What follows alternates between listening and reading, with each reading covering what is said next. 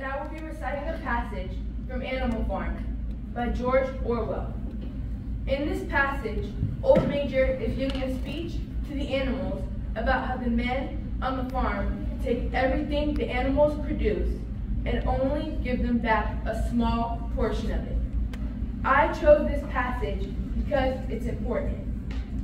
Man is the only creature that consumes without producing. He does not give milk. He does not lay eggs. He is too weak to pull the plow. He cannot run fast enough to catch rabbits. Yet he is Lord of all the animals. He sets them to work.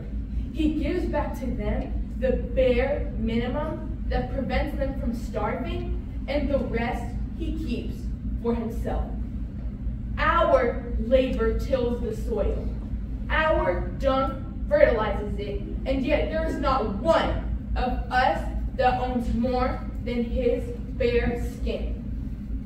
You cows that I see before me, how many thousands of gallons of milk have you given during this last year?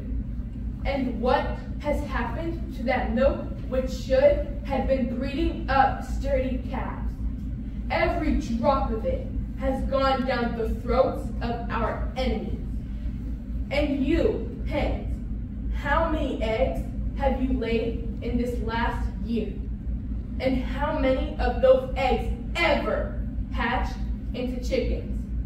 The rest have gone to market to bring in money for Jones and his men. And you, Clover, where are those 4 foals you bore who should have been the support and pleasure of your old age?